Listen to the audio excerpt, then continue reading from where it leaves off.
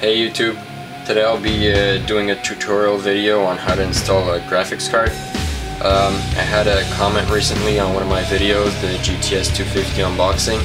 The comment was from Ragnar16, and he asked me to show a video on how to install the GTS 250, but I don't have that card anymore. As you can see, I have the GTX 275, and I'll use that card instead to show the tutorial.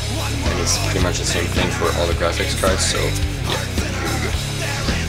So here you have your PCI slot or whatever, and you just align it with your PCI Express 2.0 slot on your motherboard.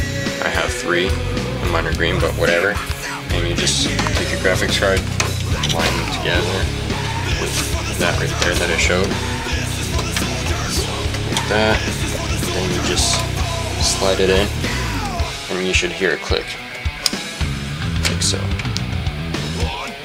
And then you have two 6-pin connectors for the power.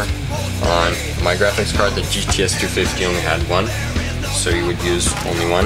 But I have 2, so you put those in.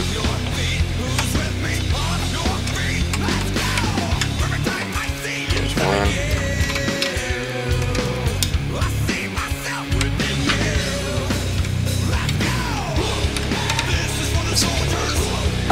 So yeah, that's pretty much what you need to do. Then you have 2 screws that you need to put on your graphics card so it can be tight. In certain cases you only have like a plastic clip that goes on it.